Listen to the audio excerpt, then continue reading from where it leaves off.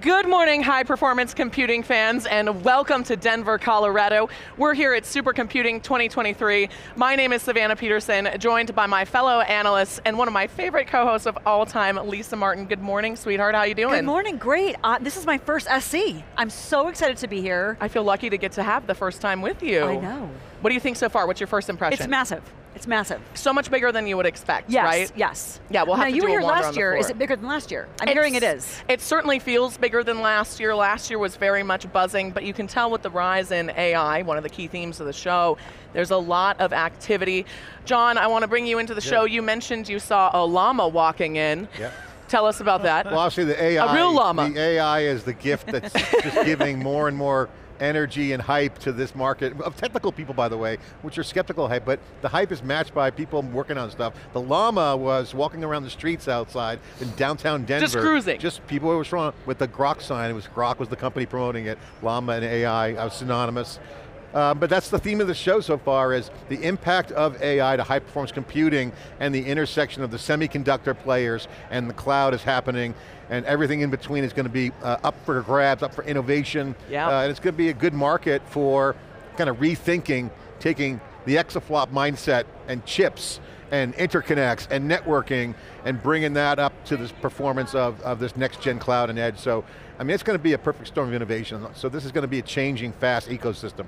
Couldn't agree with you more. David, you and I had the pleasure of co-hosting in Dallas last year. What do you think is the biggest difference between the vibe there and what you've felt already since you've been here? I think that although AI was already front and center in people's minds last year, we definitely were talking about AI, but not as much as I think we'll be talking AI this year, for sure. Now, one thing I want to say, I'm not 100% sure that the llama thing wasn't just a coincidence based on walking around downtown Denver last night. There are cowboys here, maybe they're wrangling llamas. There could be a breeding population of llamas downtown. That's a possibility. Could be an endangered species. Yeah. We have Grok on the show, don't we? Maybe we get the llama on the show. We'll find out. Denver's booming, yeah. I mean, the whole tech scene's here. But yeah, 100%. It's more going to be, okay, what is this intersection between high performance computing and AI? You know, I saw some presentations yesterday where it was going back to sort of old school supercomputing, looking at fluid dynamics. Okay, great. Right. What about AI? So I think that we're going to be pulling the AI story out of guests we get to interview, and they're going to be sharing with us their intersections. The explosion from a year ago with ChatGPT and Gen AI has been huge. We've seen such. Everyone's talking about it. Everyone's really transfixed on it. So I'm looking forward to your point, Dave, to teasing that out of the conversations that we're having with lots of different companies, including a lot of hot startups. And you know, I got to give a shout out to Dell Technologies who makes this possible.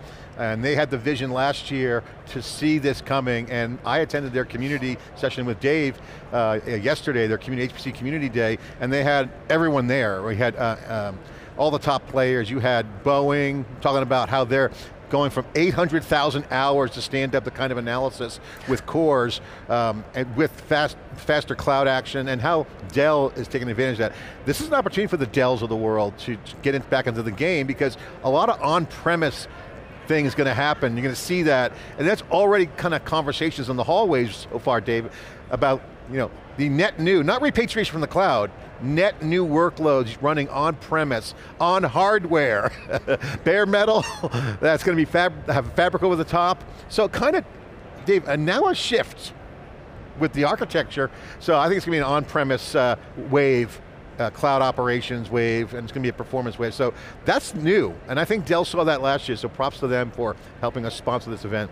And I'm excited we're going to have many guests from Dell on the show today and throughout the course of the week. John, you mentioned something that I want to highlight there. You mentioned customer use cases. And I'm really hoping that we hear a lot more customer stories from some of our guests, so that we can actually bridge the application portion of the AI conversation. Absolutely. It's one thing to talk about large language models and machine learning. It's an entirely different thing to implement it at scale in a way that matters to people outside of our nerd bubble. And I really hope that we get to see that. That's David, my plan for a lot of the conversations. It's really to understand that real world application, regardless of industry. Yeah, Dave and I were talking at lunch yesterday, again, at that Dell community kickoff, and about end-to-end, the kind of end-to-end workload architecture conversation, not just the point model or AI specifically, and I think you're going to see the conversation shift to, okay, there's going to be some new things we're going to do in the workflows, or as Broadcom exec was on yesterday, it says, when the job's complete, which is in their world, when something happens, which is a part of the processing, you're going to see faster concepts. And with iteration, that's the theme of AI, you iterate, and you got to do testing. So I saw in the Dell and other vendors, they have these new environments where you can go in and test and baseline your AI, and then repeat it, and so you have to set that up. That's new.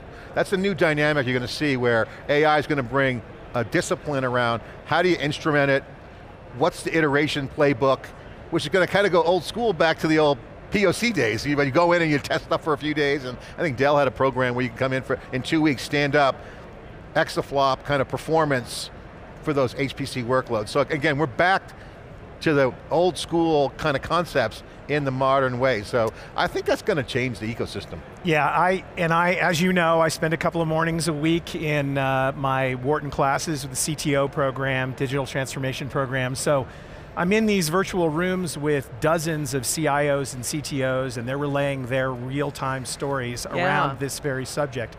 And I'm definitely going to be probing on some of these questions. Not so, as you mentioned, it's not so much a story about repatriation, but I'm definitely hearing the lament from CIOs in very large organizations that they no longer have the sort of data center muscle necessary to build things that they know they could have built on their own just a few years ago. Now, for fear of missing out, they feel compelled to run in the direction of cloud service providers, essentially. And so it'll be interesting to hear the perspectives of folks who are providing hardware and software infrastructure into both of those worlds, both the on-prem and the cloud world. So I'm going to be channeling the questions that I've been given by my students this week. I'm really looking forward to it. Interesting that you're hearing them actually succumb to external pressures at the C-level. Well, they're lamenting it at least, but they are, but yes, but they're saying, we really believe that we could create differentiated value if we still had these people in our data center who could do these things differently, but we don't, because we got rid of those people, or we moved those people into new roles. Well, who did that? Well, I did. Alrighty then. So now what are you going to do? Well, we're going to use service providers, and so this whole interesting dynamic, especially with Dell in the mix, the question of when do you need something like NVIDIA GPUs versus TPUs versus CPUs? What are the different requirements of training versus inference in an AI environment? So we're going to get our knuckle-dragging hardware people knuckles scraped up. You must be excited. You're a self-proclaimed hardware nerd. I am a hardware nerd. I heard you were outed last year. Yeah. I mean, anyone who knows me knows that I'm a hardware nerd, and even when we talk about cloud or we talk about software, there's hardware behind every piece of that. So I think it's really exciting to walk a show floor and see enormous racks and cooling systems. Very different type of show floor here. David, I love that you brought up students, that you're going to bring some of your students' questions to the floor here. There's a lot of universities represented and a lot of projects. This is really an intersection, not only of enterprise and startups, which we talk about often on theCUBE, but also academics and academia. I think it's going to take a lot of unique minds of great diversity to write the algorithms for our collective future. And I love that we're here. I can't wait to hear what some of those conversations are going to be. I got to bring it up because no one's mentioned it yet, and it was a hot topic last year, quantum. Do you think that we are going to be talking about quantum as much as we were last year, quantum hybrid? That was a big chunk of our conversation. Or is AI going to overpower that? Obviously those two things are interconnected, but I'm curious. I mean, my opinion is clear. AI is going to overpower quantum on the hype side, for sure. We're already seeing it. Quantum's had its hype cycle a day. However, I was kind of skeptical on quantum coming into here in terms of still seeing that visibility into those use cases. And I thought AI, you see faster time to value. You mentioned some of your students yesterday. There's some pragmatic, quick AI hits you can get right now out of the gate that are quick wins to go to the next level. But quantum, you're starting to see that. Yesterday, Boeing pointed out specifically in the presentation that there are visibility into use cases coming quickly in traditional computing architectures where quantum will add value. Molecule work, and also wing design. So in wing design, they layer the fiber and the composite, whatever the material is, and they can simulate that at scale. That is amazing. So now you're starting to see the beginning of the areas where you can apply the quantum. And we've been waiting for that. So I think that's going to start the domino effect of more quantum conversations where real scientists, as they get more horsepower, more exaflops, fix the networking, get the interconnects in there, I think you're going to see another architecture level move up in traditional HPC to embrace that quantum piece. So so please. Savannah, so just to be clear, I will be talking about quantum computing, and I will not be talking about quantum computing. And those two things will happen simultaneously. In different places? Unclear, but if your mind isn't blown yet. And what will be the result of those two complex calculations happening simultaneously? Both. Fantastic. Well, I look forward to that hybrid model, that quantum hybrid experience that we're all going to get to enjoy. The user experience is amazing on that algorithm. Hey, you got to bring the classical with the future in certain cases. Well, chip implants are coming next. That's what I'm waiting for is, AI chips, full AGI implanted. I mean, I have met some of them at conferences. This is the detour, but who cares? There are definitely people who are biohacking, and there are quite a few people in the cyborg community. There's also, there's some wild stuff. I bet there's actually people on this show floor that very much identify. Maybe we'll find out who our closet biohackers are on the show. Maybe that's like a low-key challenge for each one of us. I like that. This is a nerd culture. I mean, first of all, they're going to love your Rubik's Cubes. And by the way, one solved. So yes. We saw that yesterday. Also for the OCD folks, don't do that. Don't do that. Does it stress you out when they move? One was solved. One was solved, one was unsolved. Yesterday they were both unsolved. So many smart people here. Someone will fix my earrings. All right, so if you're watching here and you're at the show, come by and check out the Solving the Problem. We'll have a little off-site little session. Absolutely. Yeah, this is your chance to get a segment on theCUBE. The faster you go, unfortunately, the shorter time you get. However, we will allow you to come solve my earrings. I have made a pact to myself to learn how to do it by KubeCon Paris. Savannah, the thing I want to get your thoughts on is, as this nerd culture here, Dave, you too, you've seen the audience here. They're technical, and they're snarky, but they're also like skeptical of hype. So it's interesting to see how they react to the AI hype, because there's very an element of, this is totally, look at llamas on the streets. I mean, you're bringing a lot of hype into a scientific, anti-hype, anti-marketing kind of vibe. What do you guys see, the reaction there? Because I'm seeing not a lot of blowback, but definitely skeptical posture. You brought up something that I think is really interesting. At KubeCon last week, it's largely a community of developers. We always say in that community, you can't sell to them. You can't get salesy with developers. They're not going to drink the Kool-Aid. I think in this community, in the high performance computing community, they really separate and distill the hype from the myths and the reality of what the true application is. And I think that that's interesting. I think that people are here to have a good time. I saw people in light up cowboy hats. I hope to find one this year like I had last year.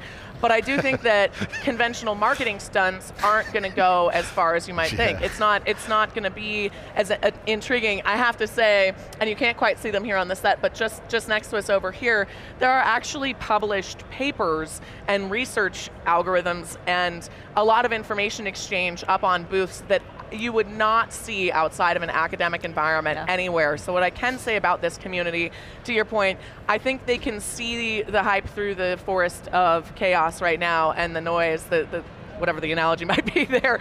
And but I do think also everyone is here to learn, and everyone is here to think about how they can collaborate to be the companies that emerge in this next wave of our quantum AI. Do you think they're rejecting the hype or accepting it? No way.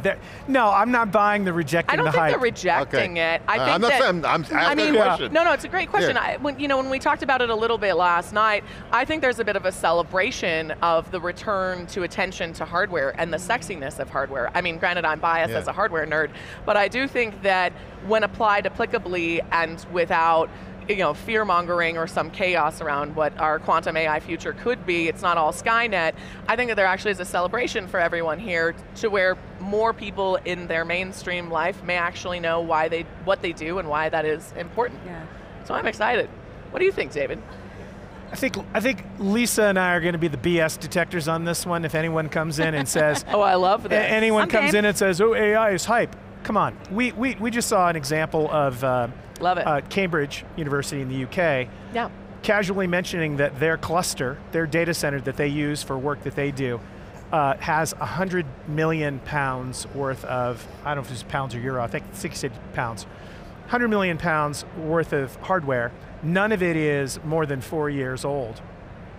If you're running an operation like that, that's a wild and you don't understand that you can get another 200 million pounds if you simply say, it's for AI, then you're foolish. So there is a very, very practical, cynical reason to embrace AI if you're in the HPC, SC community. And I think that the savvy people will be doing that. Yeah, and I want to see where it is in the hype cycle versus becoming a business imperative, a business reality across industries. Well, the guy from TAC yesterday said in the Dell session, AI vindicates the HPC way, AI hardware is going to dominate, AI needs these new interconnects, and so AI is feeding into the system. So I would agree with you that there's maybe a hype in the general consumer market with ChatGPT, but the nerds are embracing it as a lift. Yeah, I think it's more of an awareness, and it's going to democratize. I mean, we were talking to Johnny Dallas last night, and he was saying that he's seeing engineering teams of 3 have the same level of efficacy as engineering teams of 500. Wow. That changes the whole ball game for folks in this space. So I think we're seeing a lot of movement. I think it's really exciting. And I can't wait to highlight you two as our AI BS experts for the rest of the week. I think that's going to be awesome. David, I just want to hit on one last point that you mentioned there. I happen to be one of the judges for the Consumer Electronics Show. And I'm judging the UN Human Security for All category, so I got to see almost 150 projects that will be announced at the show already a few weeks ago. And I could not believe how many of them misappropriated the use of the term AI. Really? And oh sure. Everyone just threw that on their deck or in their video or whatever. And for those of us who have been around hardware nerds, OGs in the tech space, we can see when someone's bluffing on that front. So I'm looking forward to what I am confident is an incredibly sophisticated and deep discourse around all of high performance computing and what it actually John means. And I plan to enjoy a delicious steak with the famous AI steak sauce. And do you plan to bring this many good dad jokes to the rest of the week? Sure hope so. I'll be here. I'll be here until Thursday. Fantastic. On that note, John Furrier, David Nicholson, thank you so much for being here. Lisa Martin, I cannot wait to hear your thoughts over the course of your first supercomputing. I know. It's going to be fantastic. I'm pumped. Yeah, I can feel your energy. I'm very excited. And thank all of you for tuning in to our live coverage here from the Mile High City. My name is Savannah Peterson, and you're watching theCUBE, the leading source for emerging tech news.